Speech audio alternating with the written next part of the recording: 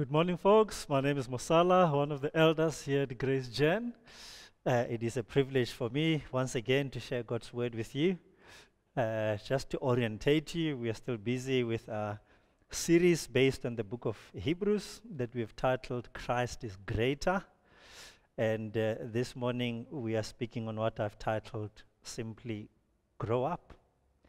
And it is the same text as what Gary shared on last week, which is chapter 5, verse 11 to chapter 6, verse 3. So I'm going to ask us to read it, and then we will start. It reads as follows. About this we have much to say, and it is hard to explain, since you have become dull of hearing. For though by this time you ought to be teachers, you need someone to teach you again the basic principles of the oracles of God.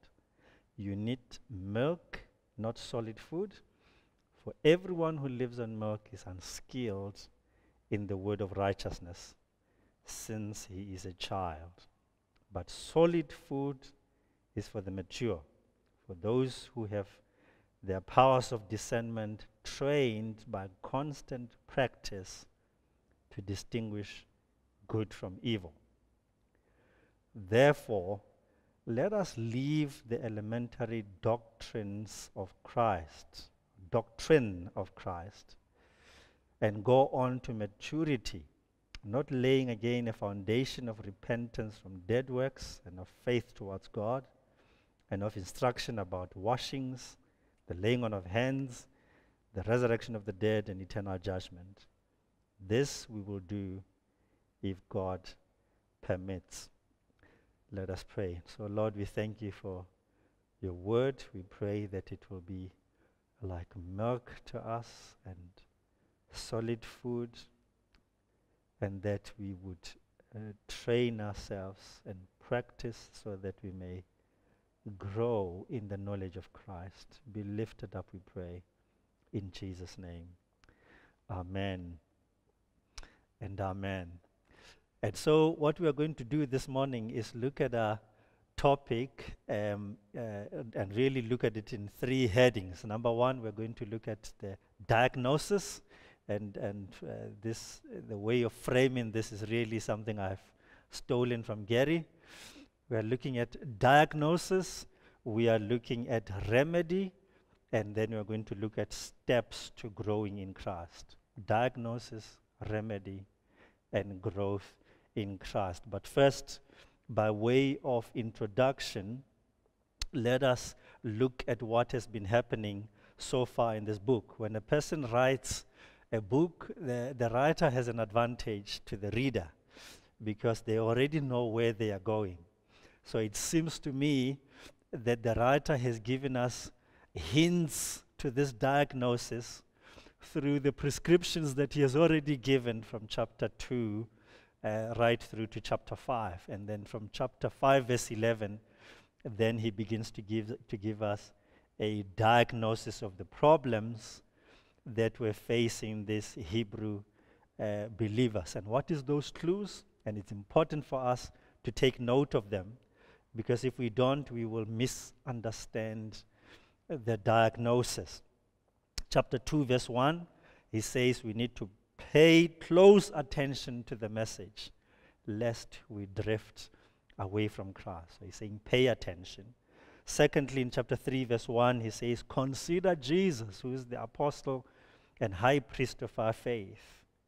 Thirdly, he says, do not harden your heart.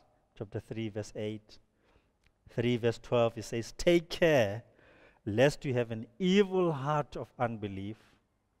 4, verse 1, fear lest you fail to enter God's rest.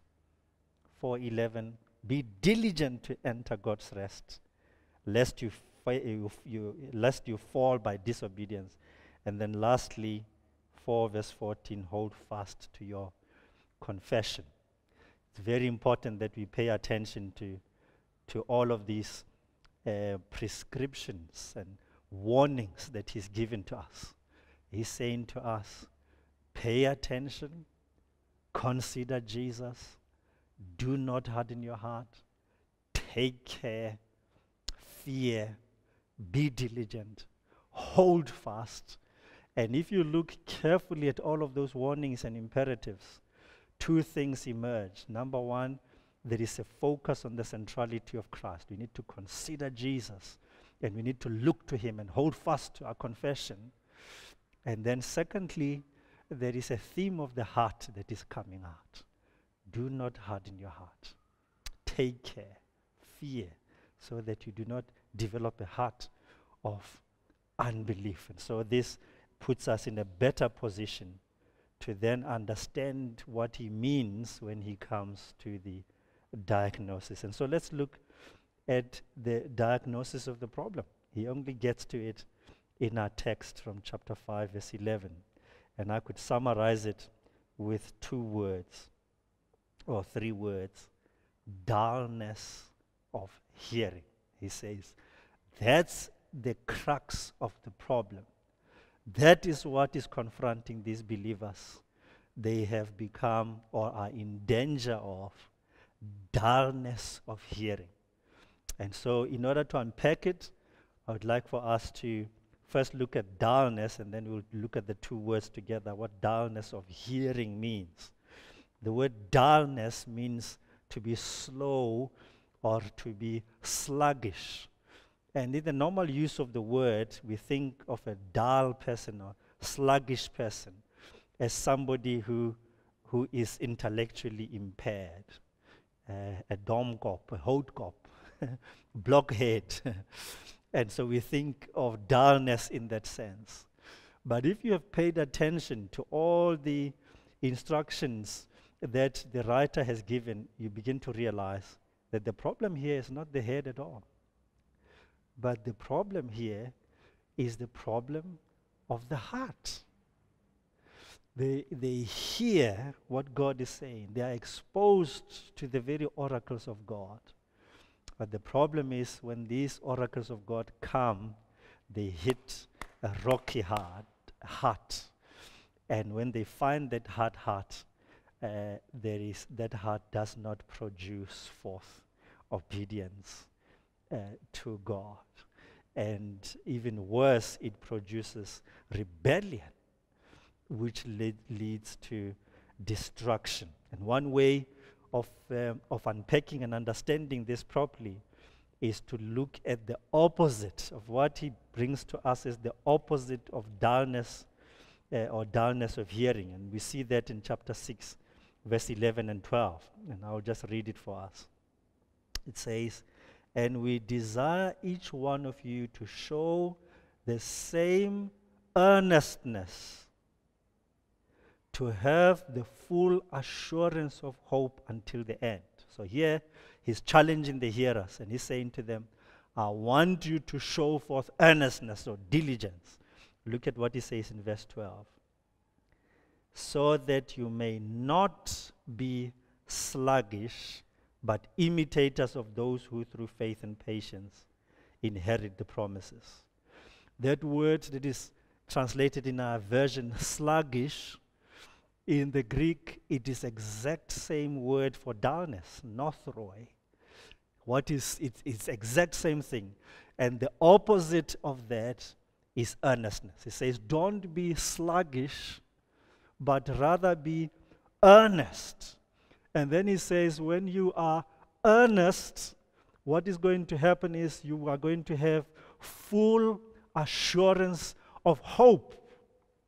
In other words, he's saying the message of hope, the gospel of our Lord Jesus Christ, entering into your mind and through to your heart, can and should produce fullness of the assurance of hope. And in this case, it obviously does not, because these guys are sluggish instead of being earnest and diligent in God. And so we need to see that in its proper context for us to understand the problem. And so let's now put the two words together. What does dullness of hearing mean? And so you will see, and perhaps we should read chapter 3, from verse 15, in order to then understand what it means to be dull, to have dullness of hearing. It reads as follows: As it is said, today if you hear his voice, do not harden your hearts as in the rebellion. For who were those who heard and yet rebelled? Was it not those who left, not all those who left Egypt led by Moses? And with whom was he provoked for 40 years? Was it not those who sinned, whose bodies fell in the wilderness? And to whom did he swear that they would not enter his rest, but to those who were disobedient? So we see that they were unable to enter because of unbelief. And so this tells us that the opposite of dullness of hearing is hearing with faith. And this was a problem. And the problem was really at the level of the heart. And the symptoms of the problem is captured in those words: rebellion, disobedience. And the result of that was the provocation of God, and God swearing that they would not enter his rest. And so you will see, as we have said many times here, is that when you see acts of disobedience and in your heart, if you scratch underneath that disobedience, what you're going to find is you're going to find idolatry. What here in our text it speaks about rebellion. Underneath the act of disobedience, there is idolatry. But if you scratch under idolatry, and by the way, idolatry is nothing other than anything that you prefer as superior to God. Anything that you find your significance on. And it pushes you to reject God's word and to cling on to that very thing. That is idolatry. That is rebellion. And underneath that rebellion, there is gospel unbelief. And so our text is telling us these guys didn't enter the rest.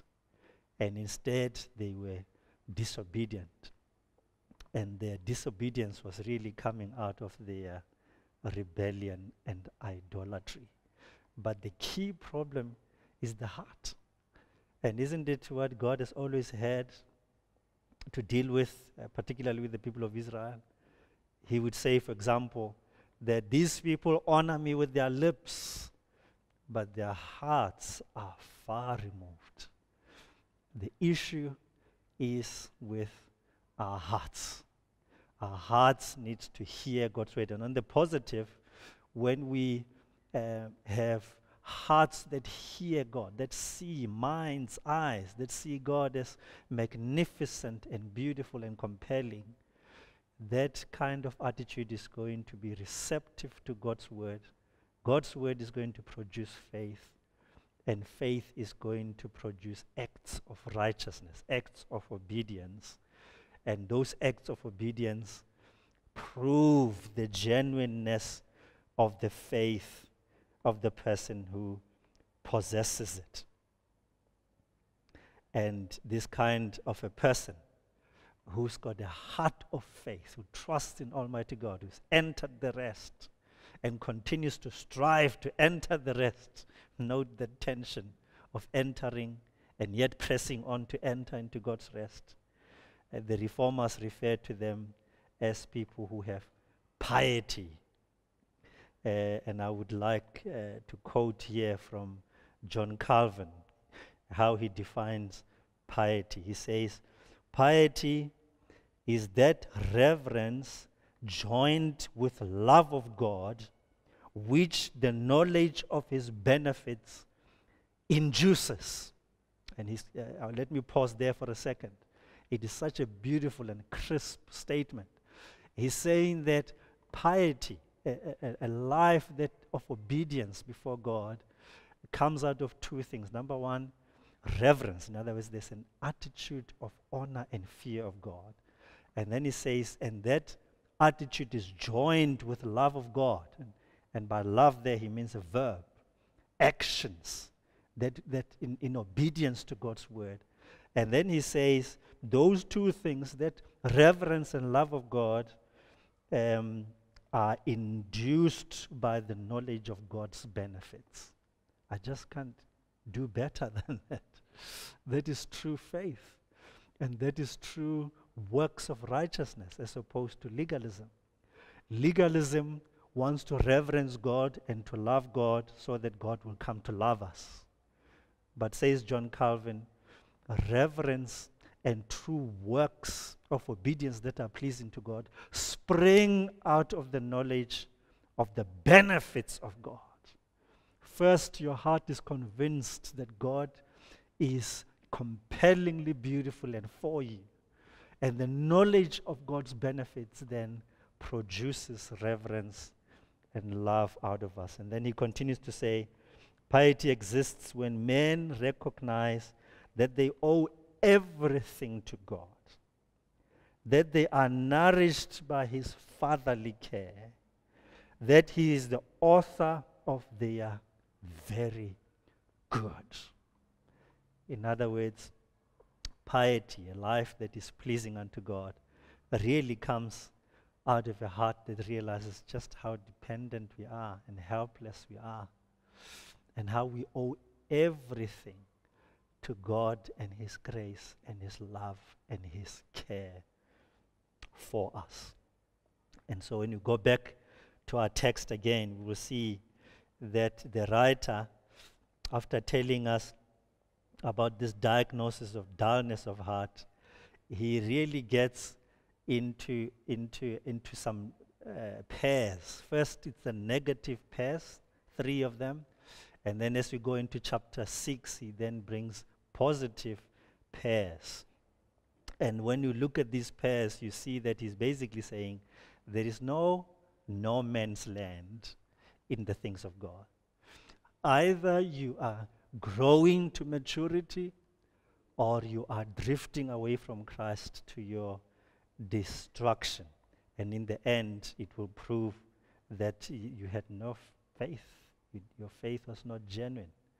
You failed to enter rest because of unbelief, ultimately, in your heart. So let's look, today we are not going to be looking at the positive pairs, but I will just mention them in passing. We'll do that, God willing, next week. But the negative pairs are the pairs of teachers and those who are taught. Secondly, of milk and of solid food. Thirdly, of the children and the mature. And then on the positive side, he gives us 3 positive pairs: repentance and faith, washings and laying on of hands, resurrection and eternal judgment. But the point I want to make here is that if we are to take heed of the writer's message, we are going to have to do 2 things. Number 1, we're going to have to train. And number 2, we're going to have to practice. Let's remind ourselves what he says in verse 14. But solid food is for the mature, for those who have their powers of discernment trained by constant practice to distinguish good from evil. Training means discipline with the purpose of godliness. A disciple is somebody who is disciplined and who disciplines themselves and trains themselves to the end of godliness. And practice means a habit formed by deliberate effort. And before I step off of this point, I want us to notice one thing about this dullness of hearing. Did you notice that a teaching is a 2-way stream? It is not a 1-way street. He's telling us there, let me read verse 11 again. About this we have much to say. And by the way, when he says this, about this, it is taking us back to Jesus Christ being a priest in the order of Melchizedek. He's saying that is the representative of what he calls maturity, solid food. He says, I want to go to solid food. I want to talk to you about how Jesus is a priest in the order of Melchizedek. He says, and even though I've got much to say to you, but since you have become dull of hearing, it is hard to explain. I don't think the writer of the book of Hebrews had difficulties in teaching. What he's here saying is that I have a great ability to teach, but I can't do it, and I'm abandoning it because there is no positive response on your part. By this time, you're supposed to be teachers, yet you are needing somebody to train you. The very elementary principles of Christ. And so what he's saying is that if you want to grow in Christ, whatever it is that you learn, through practice, through training, you need to teach it to somebody else. And if you are going to do that, then you are going to grow muscle spiritually, and you will be able to outgrow the elementary principles of Christ. Let's now come to our point number 2 very briefly, the remedy. Now that we see the diagnosis, what is the remedy? I won't spend much time on this because of time.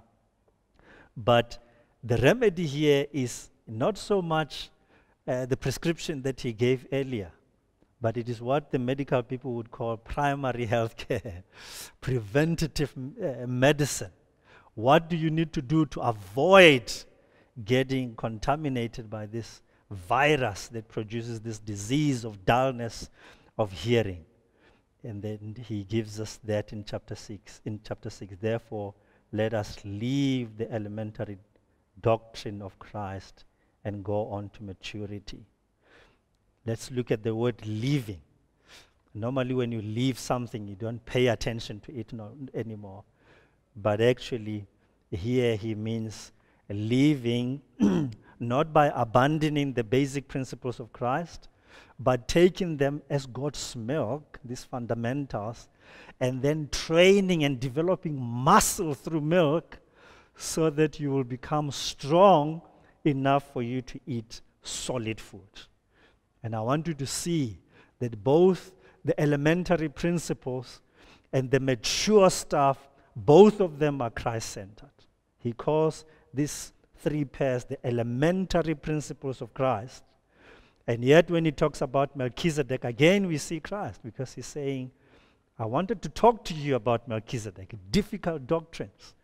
But Melchizedek shows us that Jesus Christ is a priest in the same order of Melchizedek. So again, there is a Christ-centeredness there. So if we will take God's word, the basic principles, as milk, and if we will train and practice, it is going to explode in faith in our hearts, and that faith is going to lead to acts of righteousness. Third and lastly, how do we grow in Christ? Again, I'm going to just state it briefly. First of all, we grow through milk to maturity by learning to depend on God, as John Calvin says. Secondly, by trusting in God and obeying God, as the songwriter says. Must trust and obey, for there is no way to become happy in Jesus than to trust and obey. Lastly, by attaining greater levels of understanding, growing into the difficult doctrines. And he's about to get into doctrines of election and sovereignty of God and those difficult doctrines. I want to close with this from John, 1 John 2, verse 11 to 14. We are told of 3 categories of people: children, young men, and fathers. And children, in that context, I believe it speaks of all the people of God. It says, are those who know God's forgiveness and know him as a father. The young men are those who are strong and who have overcome. You see that there is practice, they give themselves to God's word. And the fathers are those who know him who is from the beginning, who, because of giving themselves to God's word, there is strength that they get, there is revelation that they get, and they grow in knowledge and grow in maturity, and they are able to leave a legacy of a father because they have been disciples. So lastly, I want to challenge us. Will you and I grow? Do you realize that either you are growing in Christ to maturity or you are drifting to destruction? The stakes are so high. So I encourage all of us to grow up in Christ. Let's bow our heads in prayer. Lord, we thank you for your word. Thank you for challenging us. Thank you for speaking to us. Thank you that your word is a means of grace that awakens us so that we may not drift to our destruction, but rather that we would grow to maturity. We ask this in the name of our Lord Jesus Christ. Amen and amen.